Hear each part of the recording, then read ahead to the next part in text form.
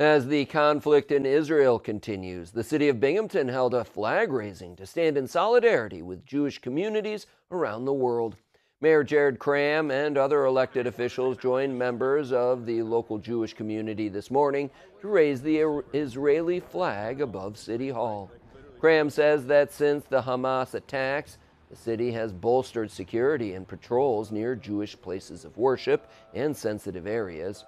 Local Rabbi Levi Slonim says that tomorrow, members of Binghamton University's Jewish community, parents, and alumni are taking a plane out of New York City and flying to Israel with bags of donated items to support civilians and soldiers. But what each and every one of us can do, and anyone listening to this, is we have our power that we can do to bring more light into this world, more goodness into this world, increase in mitzvahs and good deeds. That's the mission of our trip to Israel tomorrow, and that's something that we should all remember. Slonim shared his appreciation of the city and Broome County for standing alongside the Jewish community. As the Israeli flag was being raised, people sang the Israeli national anthem.